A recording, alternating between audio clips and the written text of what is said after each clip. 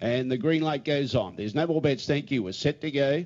400 metres the distance. Away, Tally-Ho Gal began okay. Better than Tally-Ho Kate. Showing speed was Cheap As.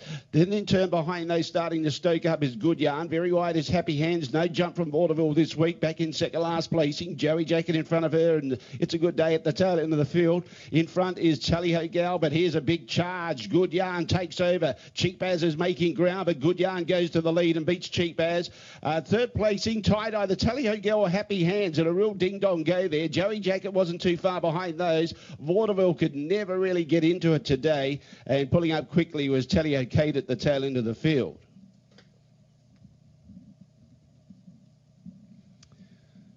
So it's 7-5 and a photo in a 23:47 time.